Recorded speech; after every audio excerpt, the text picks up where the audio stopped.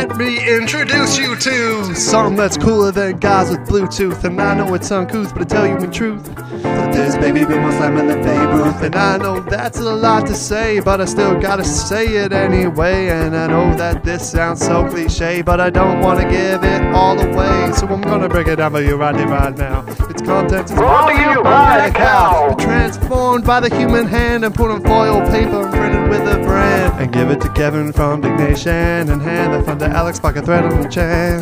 He transformed the world when he said these words, which is now said by hotties and nerds. It's a Klondike flap, Klondike flap, a Klondike flap.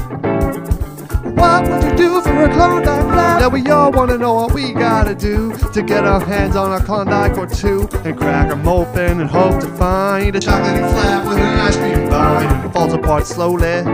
Ooh, it's kinda holy to see the crack on the back held back by plaque. You gotta keep track of your Klondike snack. It's a Klondike flap, Klondike flap, a Klondike flap.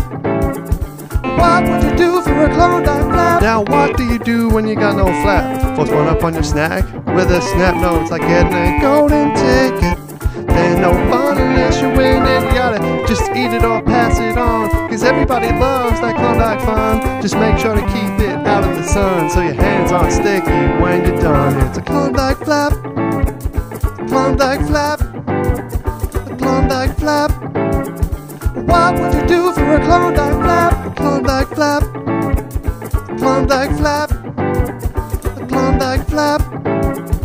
What would you do for a Klondike flap? Klondike flap, Klondike flap, Klondike flap, Klondike Klondike flap, a Klondike flap. What would you do for a Klondike flap?